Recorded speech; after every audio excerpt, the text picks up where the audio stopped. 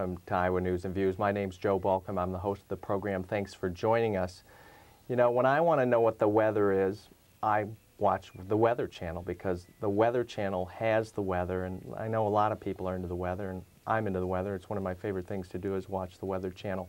But when I want to learn about local and state issues of interest to progressives in Iowa, I tune into Iowa News and Views. So Weather Channel's good for weather, Iowa News and Views good for keeping up on local and state political issues happening around our state. So thanks for being with us. We have an interesting program tonight. We're going to delve into issues surrounding access to the courts and the justice system here in Iowa. And with us tonight as our guest is Roxanne Conlin. Roxanne has a long history of both legal and involvement. She's an attorney as well as political involvement in our state. I want to tell you a few things about her as I introduce her tonight. Roxanne was an assistant attorney general with the state of Iowa, heading the civil rights division in that section and working on race and sex discrimination a number of years ago. She's also was appointed by former President Jimmy Carter as a federal prosecutor, one of first two women ever to hold that position. And she was a U.S. Attorney General in the Southern District in Iowa. Roxanne has been trained at the Drake Law School. That's where she got her degree. She also has a degree from Drake in public administration. She's also been active in politics. She's been involved in Polk County politics. She's been involved in state Democratic politics. She was the first chair of the Iowa Women's Political Caucus in Iowa, and also is an inductee into the Iowa Women's Hall of Fame. Many of you will remember in 1982, Roxanne ran for the governor of the state of Iowa and lost in a narrow defeat in 1982. Roxanne, we're pleased to have you with us. Thank you. I'm delighted to be on here. The show. Currently, Roxanne is a partner in Conlin and Associates law firm in Des Moines, practicing law there in a number of different ways. Roxanne, you've had a very successful legal, professional career and political career as well. What has motivated? Nice of you to say that, but I lost that race for governor. You recall? Well, I was first runner-up. That's good. What motivates you? I mean, you've been an advocate for a number of different causes. What fires you up? You know, that's a very hard question, I think, for any of us to answer about ourselves. I think what motivates me is a real affection for people and a belief in the efficacy of individual action. I think people do make a difference. I think I can make a difference, and you can make a difference, and I think that's why we're here. Great. One of the things that I think when I look at some of your work, there was a recent article in Trial magazine, the August edition of that, which is an article written by you about some of your recent, not so recent, but some of your cases in representing women in particular that have been the victims of sexual harassment in the workplace. And I know it's an area of interest of yours legally.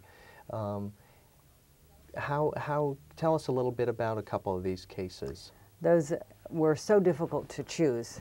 Like every article, it couldn't be 150 pages long, which is what I would have preferred. So I chose 4 of my clients to write about.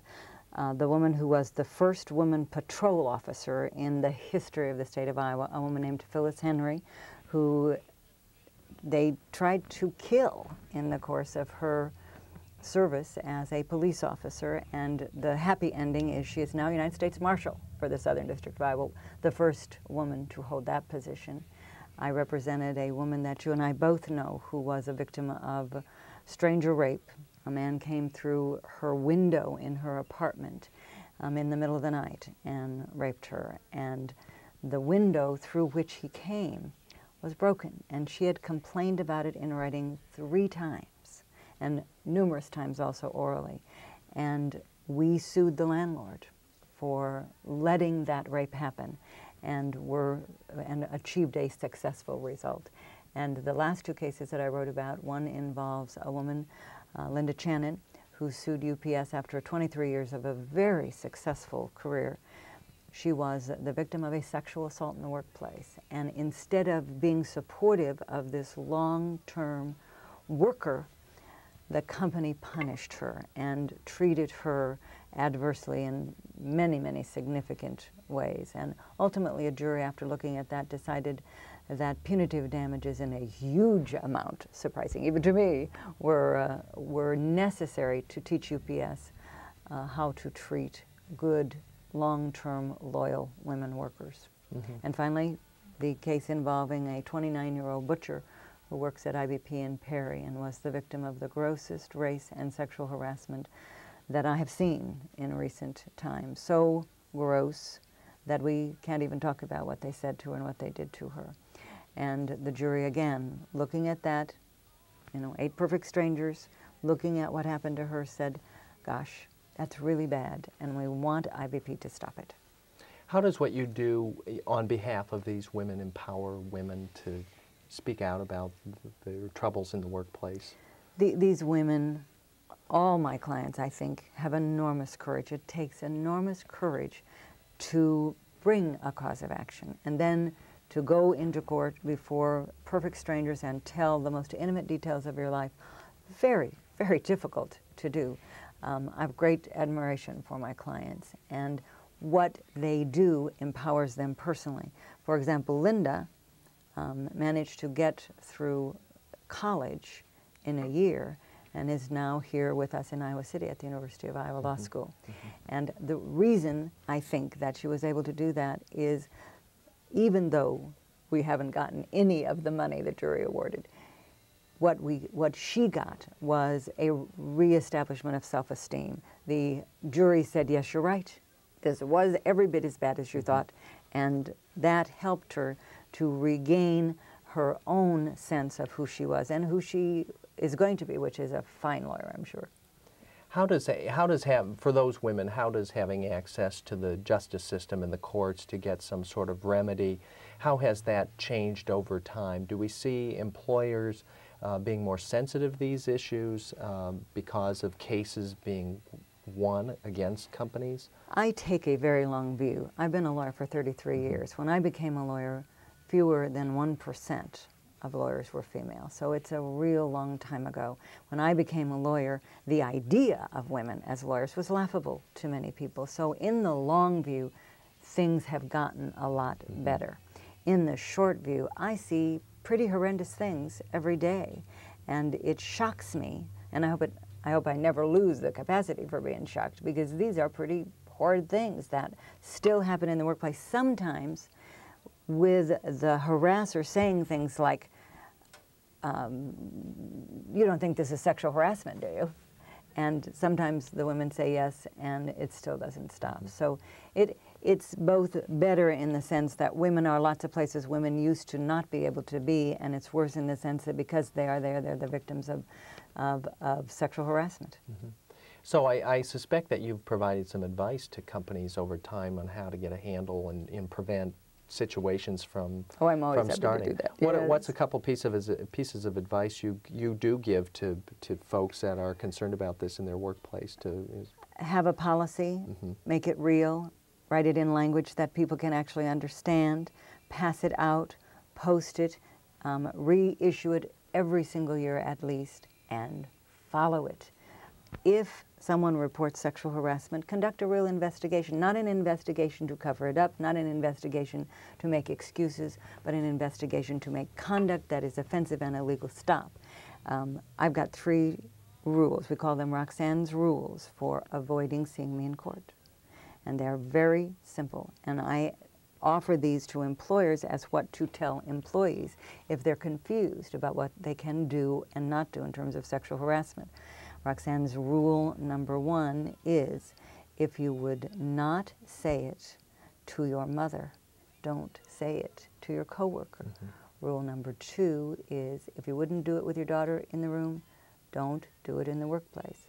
And rule number 3 is, if you don't want to see it on the front page of the local newspaper, don't do it, don't say it. And that will get you out of most situations, in my opinion. Yeah, I think that covers a lot. Yes, that covers a lot of much. ground for just being a good citizen. That's right, exactly so. So, shifting a little bit here, we've talked a little bit about some specific cases dealing with sexual harassment. I want to kind of broaden the focus a little bit to, you're also a trial lawyer, I am indeed. And been active in the trial lawyers. And I know over the number of years there's been tort reform is a term that's thrown around a lot, particularly by elected officials trying to rein in trial lawyers and lawyers in general. People sometimes have kind of a bad view about lawyers. They're frequent, you know, you go to any meeting Yes, you I want know. and there's jokes about it. What's the other side of that? Well, the other side of that is lawyers are the people who make the law happen. But for lawyers, and I don't feel very necessary usually to defend myself, but I'm not at all adverse to defending others who do much the same thing. We represent consumers. We are the last bastion in terms of ordinary human beings, people without money, without access, sometimes terribly injured people, injured by General Motors or Microsoft or some other huge company. It is to a trial lawyer that one brings that kind of a problem and that one can expect, assuming that you have a cause of action, that the trial lawyer will take it and do it and do his or her very best and perhaps prevail and get to redress for the problems that have happened. One of the ways that happens is I understand how is a term called contingency fees. Right. I'm injured in some way and I believe that somebody else is responsible. Maybe it's product liability, the product's faulty and I've been injured by it. How does contingency fees work? I come to you and say, Roxanne, this happened to me. A contingency fee is the key to the courthouse for most human beings, except for big corporations and others who have lots and lots of money. Because that, I never want to work for people who can afford to pay me. I'm just not interested. I want to work for people who have a cause of action, to whom something has happened that I can help with. The people I want to work for don't have any money. And so I am willing to share the risk with them. If they come to me and I think they've got a good case, I share the risk of losing. I also advance costs. Not all lawyers can do that, but there are actual out-of-pocket things that you have to pay in order to get your day in court. Experts, depositions, travel, that sort of thing. And I advance those for my clients because, again, if I had to call my client and say, I need $2,000 to pay an expert's bill, most of my clients they'd probably try to do it. But in order to do it, they would have to take food out of the mouths of their babies, and so we just don't do it that way. So that is how people get to court, ordinary human beings, like the women that we've discussed. That's how they get to court, and that's how they prevail. Okay. You're watching Iowa News and Views. My name's Joe Balcom. I'm the host. We're about halfway through the program, and Iowa News and Views has a web page, and maybe we could see that address. You can go learn about us, see who's been on, maybe some upcoming topics. We've got a show coming up on the debate regarding electricity deregulation that we taped at the State Fair a few weeks ago, and that'll be coming up next. Also, we appreciate all that email we're getting. Our email address is going to be up there any second now. Keep sending those email messages on to us about how you like the show and who you like to see as one of our upcoming guests. We're visiting with Roxanne Conlin. She's a trial lawyer from Des Moines and has been involved in our state in a variety of ways, including representing women. And men. And men. Yes.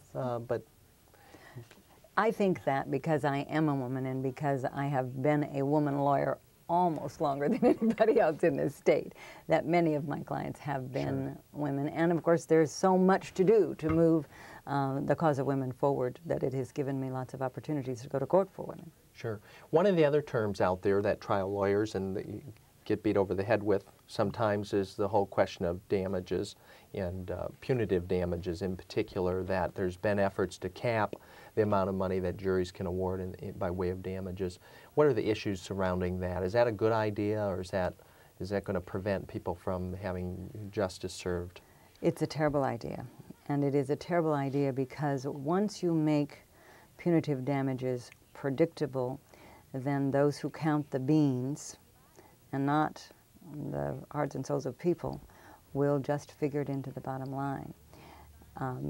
One of the cases that people talk about is, of course, the McDonald's verdict, which most people, I think, believe is the worst kind of example of a jury gone mad. To me... What was the details of that? Well, it's a very interesting case.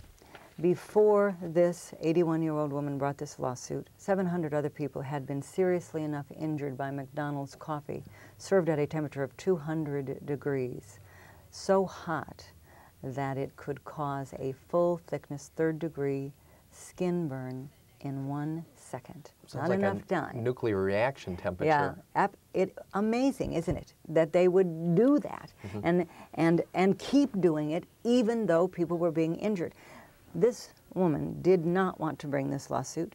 All she wanted was for them to pay her medical bill. She was 8 days in the hospital. She ended up with very serious burns on her abdomen. People think she was driving along and spilled on herself. That's not what happened. She was not driving. She was sitting. She was trying to get the lid off so she could put cream and sugar in, something that people do with coffee, and it spilled on her. And it caused very serious burns. And they refused to, what she really wanted was for them to turn down the heat. And she asked for her medical bills and turn down the heat so nobody else gets hurt. And they said basically, no. So she went to court. They were successful, and the jury awarded 1 day's coffee profits for McDonald's. I think that's very sensible. That seems like exactly the thing to do. And instead, it has created and they did turn down, let me tell you. How much money was that? It was about $2.5 million. Okay. They turned down the heat as a result. So, in fact, she accomplished the purpose, and it was the punitive damages, even though they were subsequently reduced to less than $1 million for the total verdict, including the compensatory damages. It still made McDonald's turn down their coffee. I hope they've turned it down in Iowa as well, because there's no earthly reason to serve a liquid at that temperature. So that jury did, in my opinion, exactly the right thing, and got terrible press for it. But that's an example of what happens when you don't know all the facts. But punitive damages are absolutely essential if we are to keep corporations on the straight and narrow doing the right thing in terms of safety. Otherwise, we will have no weapon as individual human beings against big corporations, because if they only have to pay $250,000 or $500,000, gosh, when you're making that much a second, who cares? So you just build it into the cost of doing business. That's right. And juries should be allowed to do what that jury in California did, which was to say to General Motors, my Lord, why didn't you move that gas tank? How could you let this happen to people? And then they saw the document where they figured out how much it would cost them to hurt people. So it's an incentive for companies to do the right thing, as it opposed is an to incentive. necessarily the expedient thing. One of the areas where this has been discussed is the whole issue of HMOs and who decides what kind of health care you or I might receive. Is it the doctor, or is it somebody that's in an administrative office somewhere else looking at a chart saying yes or no? And the question of access to the courts, if you don't get the medical treatment you might deserve. It's a little uncertain here in Iowa whether or not we do have access to the courts. I say we do. I say we must. I say as a constitutional matter, they can't keep us out of court if, in fact, a decision made by an administrator against the advice of our doctors kills us or injures us. But that is not for sure. You and others need to perhaps be sure that people have the right to bring a lawsuit if, in fact, a decision made by an administrator is harmful. Right now, I spend a part of every day, and I think lots of doctors are spending lots of their days begging to get treatment for their sick clients. It's a very frustrating thing. One of my own staff people was in the hospital running a temperature of 103, diagnosed with pneumonia, and they were about to send her home. And I called the doctor, and I said, why? He said, the time's run out. This is my insurance policy. And she stayed for 5 days. But that is because the doctor cared plenty, and we cared plenty too. But that is not what's happening to people out there. It's a great tragedy and terrible things. People are dying. So how big, I mean, it seems like the press, and not to pick on the press, they just report and what the people what's going on, but also what sells sometimes papers. Sometimes they just report sells and papers sometimes too. not. And we all have the belief that all these juries are awarding all this money all the time. What's the case? I mean, it seems to me that you've got to have pretty egregious situation Absolutely. to get in a position to get awarded multi-million-dollar kind of damage settlement. It's not everyday occurrence. Well, that's why it's such big news when it happens. Mostly, cases are settled. People of good faith and good heart, once they know the facts, can usually find a resolution short of the courtroom. Not in the case of some corporations, huge corporations, UBS, General Motors, IBP. Sometimes you just have to go and have a jury tell them, that was wrong. Don't do that anymore.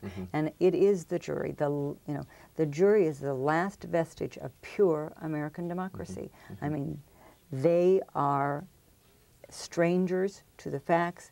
They listen, they decide, and they are the Supreme Court of the facts. Once they decide, as long as it's based on the evidence, that's it. And that's why people are trying to mess with it. That's why the corporations and insurance companies want to put a box around what juries can do, because they can't control the outcome. It's the only place they can't control the outcome. So they're trying to do it by this bad press thing. It doesn't seem to be working. What other issues are there that trial lawyers are concerned about right now? Are there any others that come to mind that are on the top of the list? You know, we are concerned about any time that legislators mess with the civil justice system. It was created 200 years ago. It is the envy of the world that we have the right as citizens to take on anybody in court. It's a remarkable thing. And any time that there are attempts to truncate what people can do, it's a bad idea. It's just a bad idea. We need that jury. Every single one of us has to believe passionately that it is the right to jury trial that protects every other right that we have. Very good. I'd like to shift a little bit and talk about, you've been very involved in Iowa politics, and maybe talk I'm a Democrat. As a Democrat. That's right. We're both Democrats. You haven't figured that out. Full disclosure. That's right. In terms of women being involved in politics over time, how do you think that's going? Better. Okay. Not good enough. Hard still.